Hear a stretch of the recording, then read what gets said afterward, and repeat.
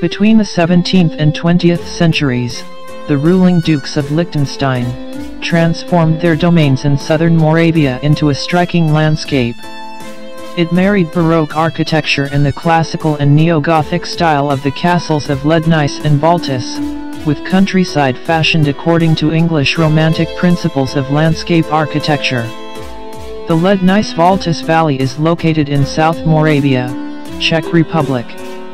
With its 143 square kilometers, the Lednice Valtice cultural landscape is unique, because of how architectural, biological, and landscape features have been shaped over time.